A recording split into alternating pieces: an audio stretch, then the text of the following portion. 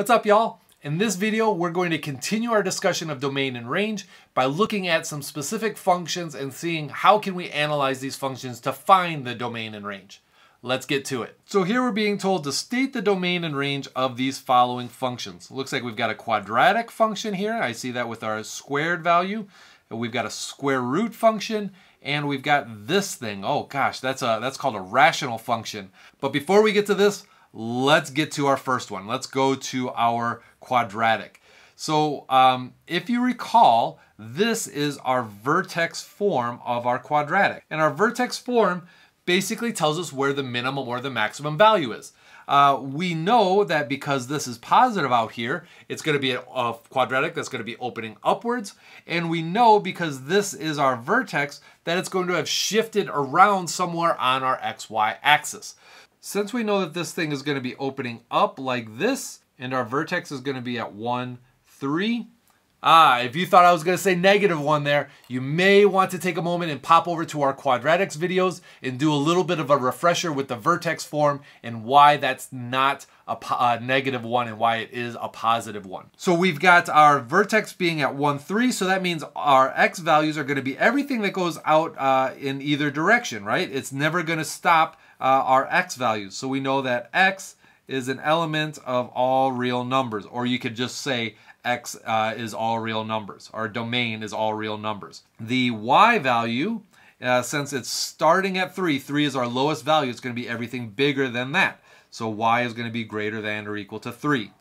Now this one, the square root of x minus 4. Okay, so for this, what we have to do is we have to think about what happens in a square root function. What values can we put into a square root that we can get out an actual number? I know that I can't have any negative numbers in here.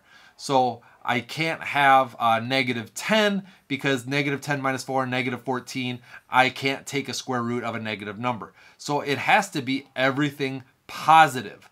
So my x values that I have to have would have to be, I couldn't have 3 in here because 3 minus 4 is going to be a negative number. So I can do 4 because 4 minus 4 is 0 and the square root of 0 is 0. So I'm starting at 4 and I'm getting everything bigger than that. So x is going to be bigger than or equal to, greater than or equal to 4.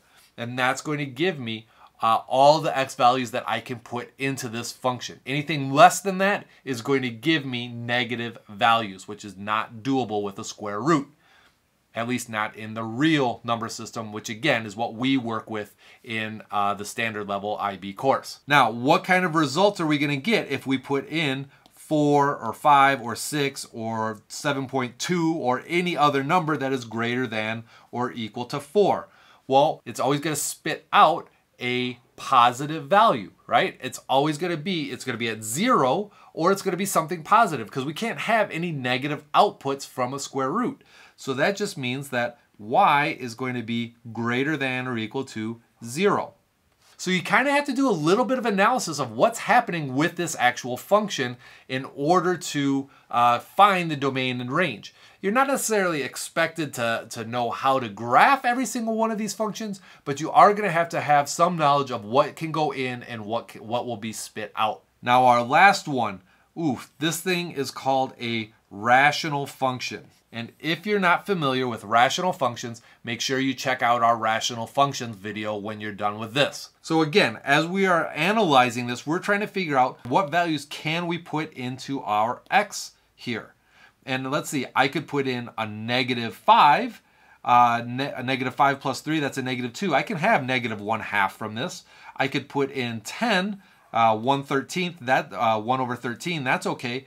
But if you recall, you can never have a 0 in your denominator. That's an undefined function. So in this case, x cannot be -3. You could say x is all real numbers except for -3. You could do the inequalities where you're doing greater than -3 and less than -3, but you're not including -3. But really the most simple way is just saying x does not equal -3. That implies all that everything else does work. Now what about our y value? When we spit out all of the different possible x values in here, we can really get anything out except for 0. If you've got a really big denominator In a small numerator, you're getting closer to 0. So let's say 1 over x is 10,000 plus 3. Well, 1 over 10,003 is going to be approximately 0. And it's going to be a positive value. If we put in a really big negative number, so maybe negative 10,000 plus 3, then we're going to have 1 over negative 9,997.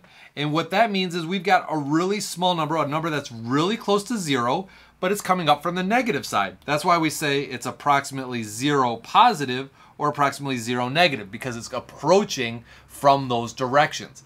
But what's going to happen is y is never going to get to 0 itself. So in this case, we would just say y does not equal 0. And again, we'll get into some of the mechanics of why that is in our rational functions video. So I hope this was helpful. If it was, make sure you give me a thumbs up, like the video, spread it out to the YouTube universe, and I'll catch you in the next video.